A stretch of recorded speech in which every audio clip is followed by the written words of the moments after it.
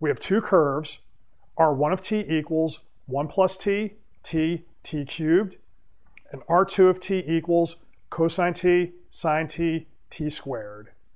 They intersect at the point 1, 0, 0. Find the angle of intersection at that point. Now, we need to do a few things before we get to our answer.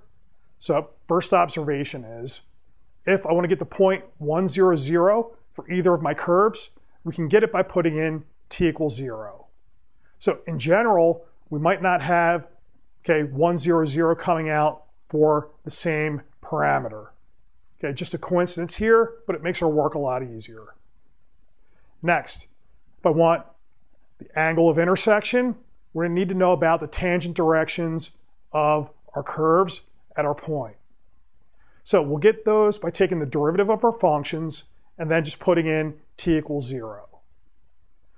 From there, we're going to take the dot product and then we'll see how the dot product gives us the angle. So let's do some work. So I take my derivative of R1. What do we get? We're going to have 1, 1, and then 3t squared. We put t equals 0 into there, so we're going to get the direction 1, 1, 0. I'll call that u. For R2, take the derivative. I get minus sine, cosine, 2t. We put 0 into there. I get the vector 0, 1, 0. I'll call that v. Now, to get our angle, we're going to take the dot product.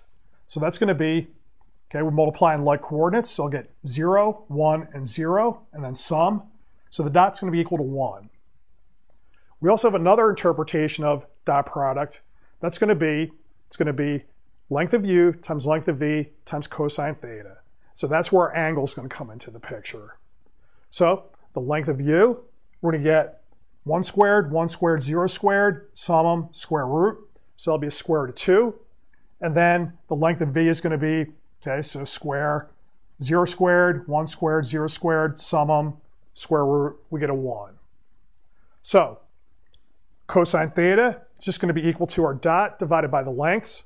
So I have a 1 over square root of 2, multiply by square root of 2 over square root of 2. That gives me square root of 2 over 2. So our angle is going to be 45 degrees.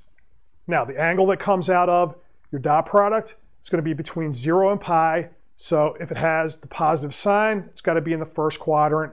So definitely a pi fourths.